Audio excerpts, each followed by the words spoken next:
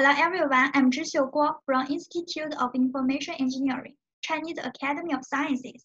Our work is SkillExplorer, understanding the behavior of skills in large scale.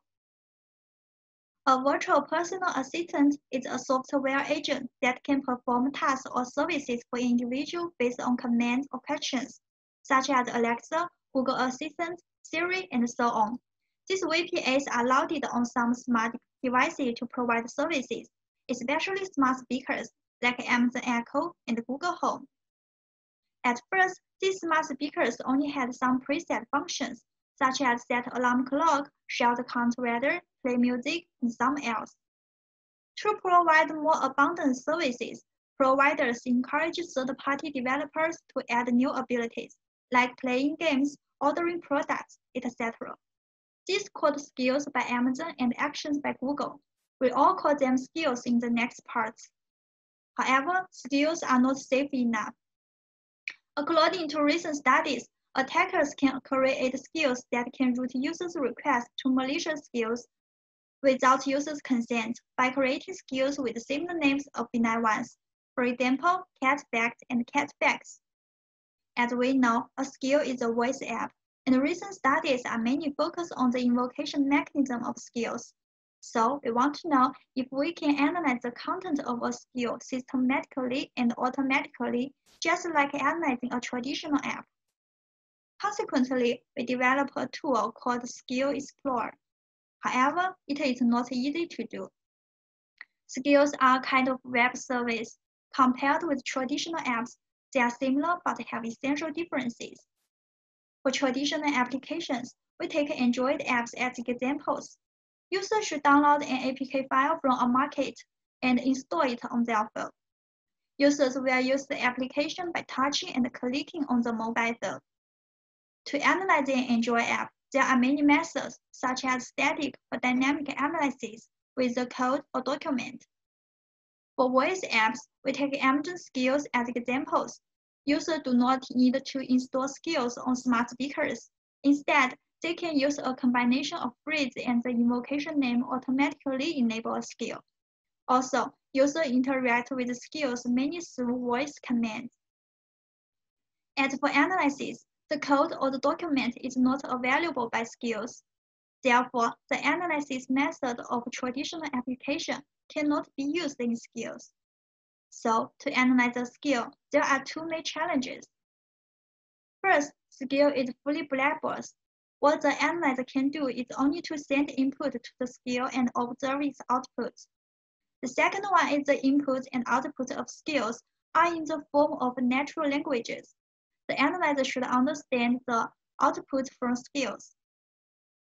A chatbot would be one of the solutions to explore the behaviors of skills. However, the questions may not be well understood by existing conversational systems. For example, would you like coffee or tea? The famous chatbot Mitsuko will answer, it doesn't sound fun to me, which can be understood by humans but not by skills. So, we build an interactive system for skills called SkillExplorer, which can interact with skills automatically. Here is the framework. First, we should get the first input to a target skill. Developers provide utterance samples in their skills introduction pages to teach users how to use their skills. Some developers will also give instructions in descriptions. We will collect them as our utterance corpus. After the first utterance is sent to a skill, it will feed back an output. We refer to the output as questions. SkillExplorer should understand these questions and generate answers for continuing the conversation. We randomly interact with 10,000 skills and collect the output as the basic corpus of replies. We divided these into 5 types according to the way to generate answers. They are yes-no questions, instruction questions, selection questions, WH questions, and mixed questions. First is the yes-no questions. It expects answers yes or no, like are you ready? Here is the corresponding constituency-based path tree. It is usually used in NLP techniques. And we focus on the tag SQ to find yes-no structures. Instruction questions are the questions that give users direct guidance on how to answer them. We focus on the word say and ask. We answer the content according to the 5 patterns from Oxford Learner's dictionaries in the table. We extract the WHQ and INS as answers. In the example, we extract help me as an answer. Selection questions containing multiple parallel answers. We consider 2 situations. Selection as 6 best answers, which are marked by indicators such as numbers or letters.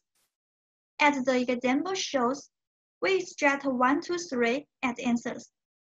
As for selection CC, the answers usually connected by coordinating conjunctions words, such as and, or.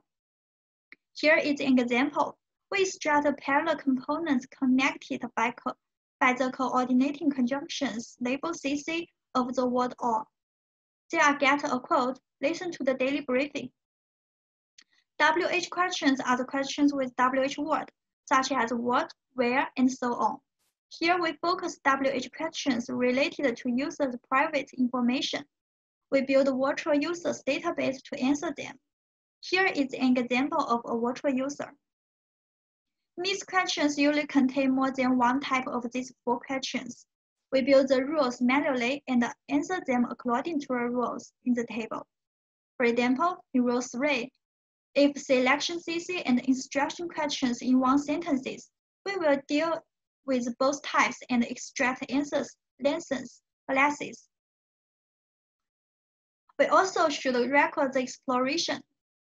We create an I tree. Here, each node in the I tree represents a single interaction, which includes an input and corresponding output. Different answers will produce different branches, and the node will be marked as visited if it's explored. If the current path ends, SkillExplorer will restart from the beginning to the unvisited nodes. For example, when the first utterance opens CSM Premier collection in N0, it sends to a skill. SkillExplorer passes the output as a question and generates 8 answers, and stores them from N10 to N17. To speed up the exploration, we use some mechanisms. First, we will ignore the same output in different nodes, because if a question passed again and again, the I tree may not end. For example, the output in N20 is the same as N0. We will end the current path. Second, we will not wait for every output reading. For example, when exploring the second part from N0 to N21, the output in N0 and N10 has already stored. So SkillExplorer can directly utilize the stored inputs to answer the output and not wait for its reading. As for evaluation, SkillExplorer has analyzed nearly 30,000 skills from market using their simulator, and its pass coverage rate is about 90%. We also evaluate the answer generation here. Yes/no questions have the best performance, while the error rates of other types are all less than 10%. The whole exploration time is more than 5,200 hours, and each skill costs about 10 minutes on average. The speed-up mechanism helps us save 29.2% of the whole time.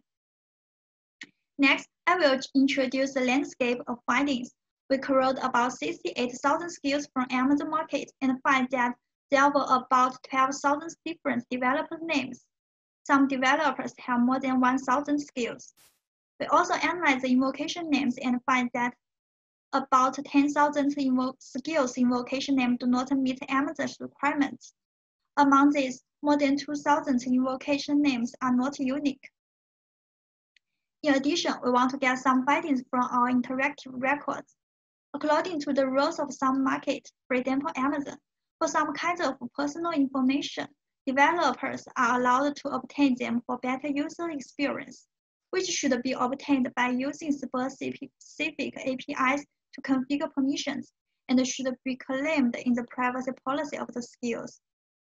We compare the private keywords in interactive content with privacy policy and check the permission settings. Here, we use the dependency-based path structure to extract keywords and the combination of collect verb, general term, and some substantive relationship words to finish the job. Finally, we find more than 1,000 skills that conflict with the developer specifications. After finishing using a skill, users will stop the skills. Otherwise, the skill will continually listening to users' private conversations. We ask the time using Alexa's preset function what time after saying stop. If the response is the current time, we can verify that the skills has already existed. Otherwise, it is still on. We found 68 skills have problems when users say stop. Some skills change the default stop command to others, such as I've done. Some skills just ignore the stop command. 7 skills seems more strict. For example, skills reply can notify this skill, or OK, but the smart speaker slide is still on. Now, I will summarize the work of our paper here. We develop a systematic method to explore skills through a suite of grammar-based approaches. Second, we conduct a large scale of testing in the skill market. About 30,000 skills are evaluated. We also find a good number of skills that don't follow the development rules. Besides, we find some suspicious skills. That's all. Thanks for listening. Next, I will be happy to take any questions.